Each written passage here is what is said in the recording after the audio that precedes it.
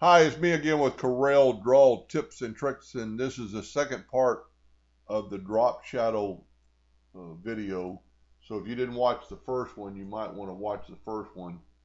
Uh, I showed how to from Corel's drop shadow to this type drop shadow.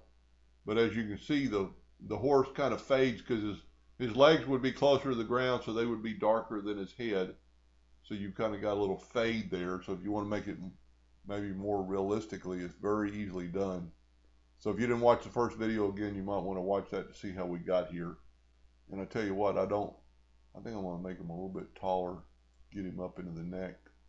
But anyway, to make that fade away, you can use the transparency tool, which is again underneath your blend flyout. You just go to transparency and kind of click on your item in one corner, go past your item a little bit, and you can see now his head washed out, but you've got a handle right here that you can move up, and maybe just a little bit more,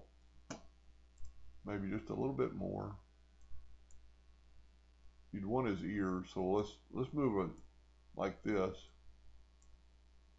Oh, I'm having trouble.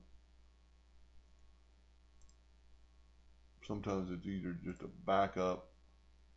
We'll put it way past his ear and then bring this bar back. And you could play around with this, but this way is the torso is a little bit darker shadow, like a real shadow would be. I'm going to make one more video and show how I would laser this to get the best effect. Hope that helped a little bit. Thank you for watching.